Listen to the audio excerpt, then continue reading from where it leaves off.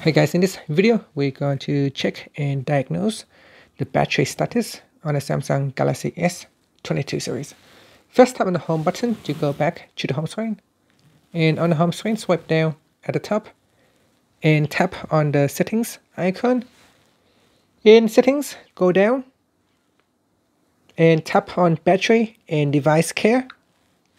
Then we go down to the bottom and tap on diagnostics, and in here we want to tap on battery status, and there is a button here that you can tap on continued or retried. So we're going to check.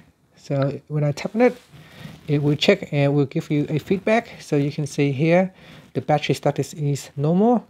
At the moment I have the battery power of 93% charge, and the battery life at the moment is indicating that it is good, and the capacity is 5000 milliamp hour, which is typical for this device. And down here it gives you another status: battery is working normally, and that's it. So whenever you feel the status is not performing efficiently, you can always go in here and check the battery status.